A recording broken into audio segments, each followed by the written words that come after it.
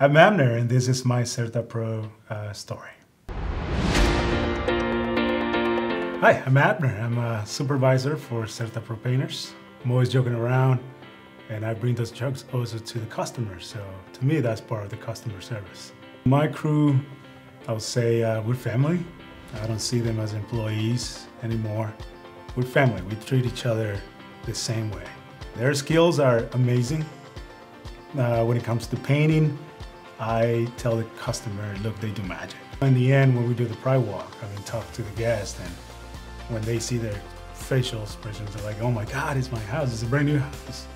That's very rewarding to me, so we love that. Most of the time, they say that they want us back.